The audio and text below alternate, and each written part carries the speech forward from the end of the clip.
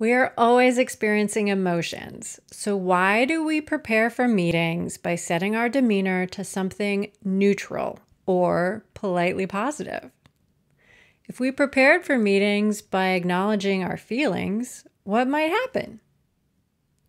Hi, I'm Anne with Winletha, bringing executive coaching to young professionals.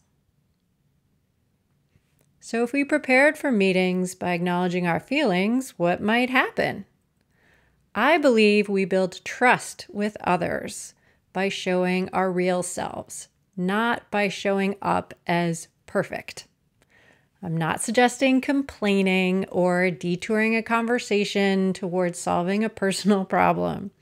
I'm suggesting acknowledging to yourself, hey, I'm pretty frustrated.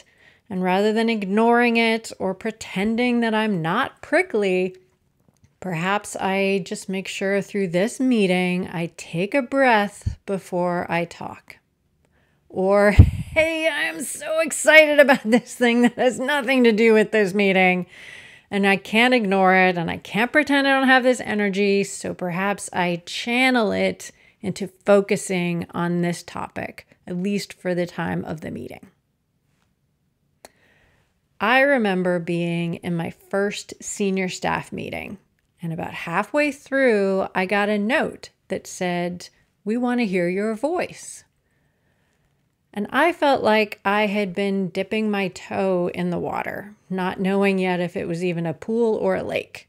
I didn't know if this meeting was about one big decision or lots of little decisions or was a brainstorming session. I was checking it out.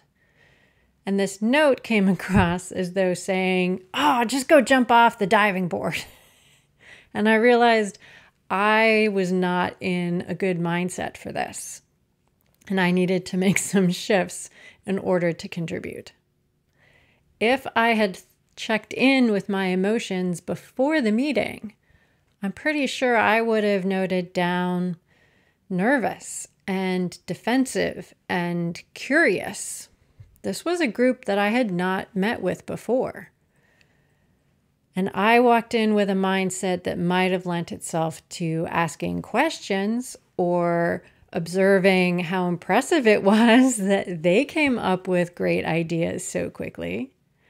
I was not entering with a mindset where I could come up with my own opinion on the fly and throw it in the mix. And so for the first half of the meeting, I was trying to be like them, but I wasn't in the mindset to do that.